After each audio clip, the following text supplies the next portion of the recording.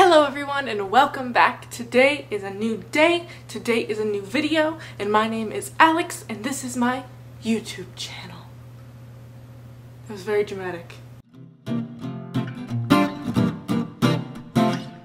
Today's video is about the calotype. I know, very interesting stuff. So this chapter was a little bit more challenging for me. I am a visual learner and there weren't a lot of videos out there for this chapter. Just reading a textbook doesn't really help me learn. I have to like watch someone or hear someone explain it to me, and there wasn't that much out there to kind of like feed my brain. So I don't feel like I really understand it fully that much. And so I decided to bring in a little special guest for us. Someone to better explain it.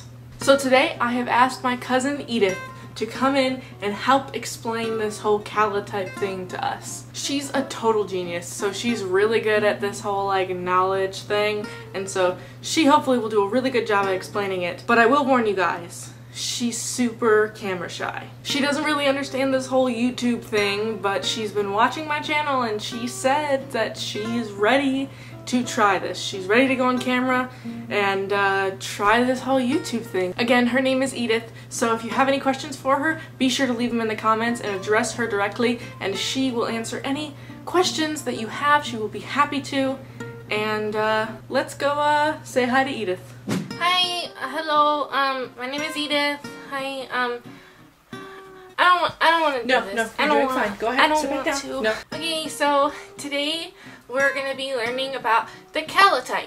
And the calotype is very interesting. Is that where I cut out and then the music cuts out and then it's like a joke? The music cuts out? No, just keep going. Keep going. No, okay. Okay, so today I'm going to teach you a little bit about the calotype. And the calotype was a photographic process, and it was developed by William Henry Fox Talbot. It used light-sensitive silver iodide on photographic paper, and the process was also extremely slow, and sometimes the images would fade over time. Now switch sides. Switch sides? Yeah, so between cuts it's more interesting. Oh, okay. Now, the chemicals often gave unsure results, and there were often impurities on the paper with these little small fibers on the paper because the paper wasn't very high quality. And the images were very two-dimensional because they sat in the paper themselves as opposed to on the paper, like the much more desirable daguerreotype, which we talked about in last week's episode, which you can click right here to see. You're pointing in the wrong direction. There you go. That way. Yep. Right there. Okay. There were many positives in the process, though. But What's that about? Well, because there's positives and negatives in photography, and it was I was trying to make a joke. Just stick to the notes. Come on. No jokes. Okay. There were many positives to the process. For instance, a lot of the photographers were given more flexibility with the calotype because the images could be retouched or manipulated using India ink. And India ink is a dark black ink, and it was used to darken out the sky in the negatives so that in the positives the sky was clear and bright. And during this time, Talbot maintained rights to the process, and he made sure that everyone participating had to have a license to participate, and that made the process very expensive.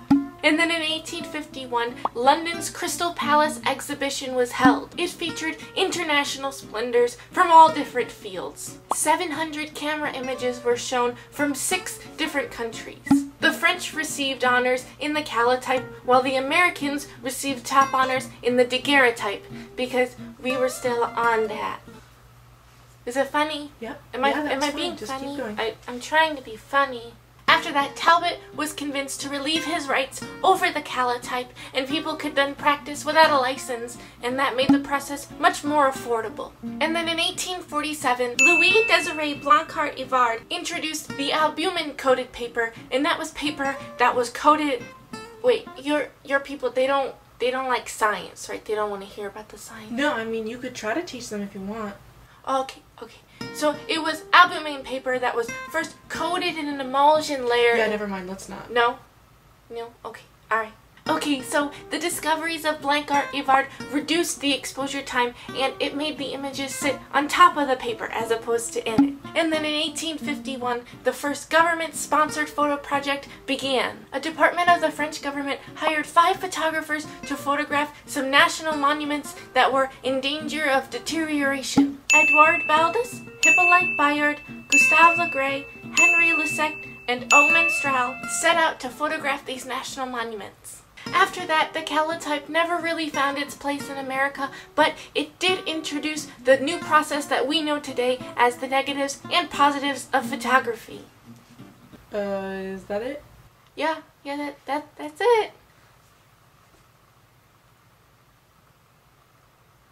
Alright everyone, so how'd you like Edith? Like I said, this chapter was a little bit more history-filled and tame, but I hope Edith helped you understand it a little better and made it a little entertaining for you. Like I said before, be sure to leave comments asking her questions and she will be happy to answer any questions that you have. And if you like this series, give it a big thumbs up because guys, I'm getting good grades. Like, I'm actually getting good grades because of this, and that deserves a thumbs up. So give this video a big thumbs up. Also, be sure to hit the subscribe button down below for new videos every week. We got tons of stuff coming and you don't want to miss it. So hit the subscribe button, be my friend, follow me on Twitter, Snapchat, Instagram, Pinterest, all that shiz. I am on it and my name is the same on all those things.